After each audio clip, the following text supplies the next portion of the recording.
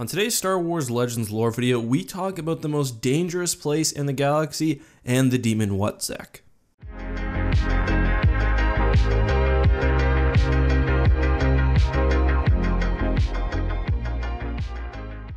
Hey guys, this is EckhartsLadder. Hello and welcome to another Star Wars Legends lore video.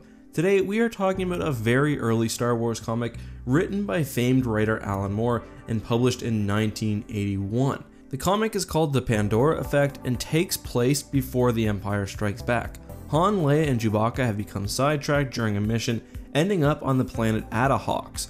Han makes the best of it by accepting a load of valuable medicine to smuggle.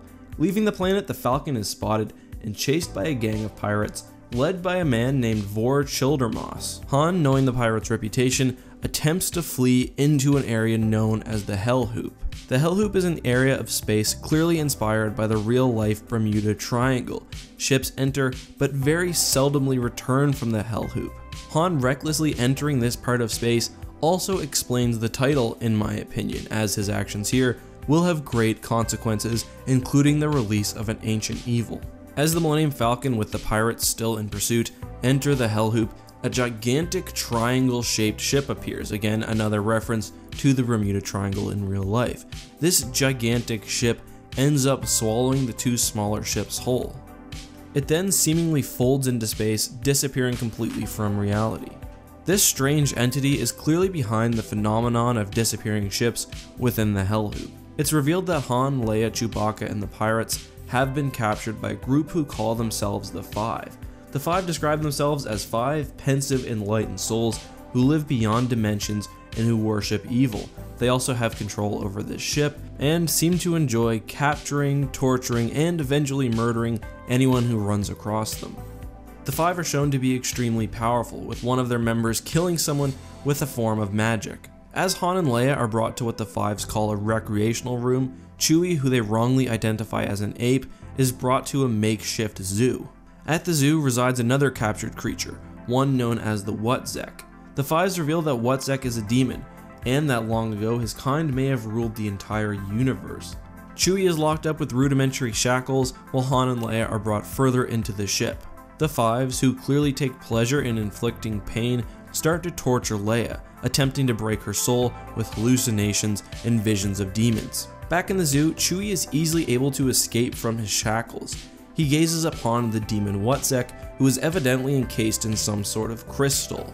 Chewie's gaze is accompanied by visions of the past. He sees Wutzek and demons like him ruling the galaxy with total evil.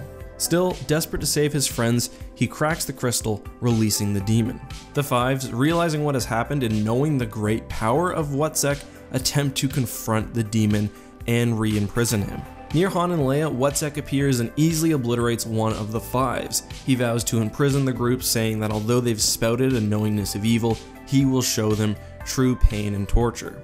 In what he calls his first moment of true gratitude, Wutzek allows Han, Leia, and Chewbacca to escape, even guiding them to the Millennium Falcon. Back in real space and in the Falcon, our heroes look back at the Fives' triangular ship. Suddenly, with great power, it explodes, and the Demon Wutzek is released free among the galaxy. Leia asks Han if they just did what she thinks they did, and Han says, well, at least it's in Imperial space. So, in other words, a demon, a very powerful demon at that, is now free to roam among space, causing havoc, death, and destruction. And this is the same type of demon that apparently once ruled the universe a long time ago. It's actually a bit surprising, given that it was clear that this would never appear in future materials, that Alan Moore wasn't forced to close this loop.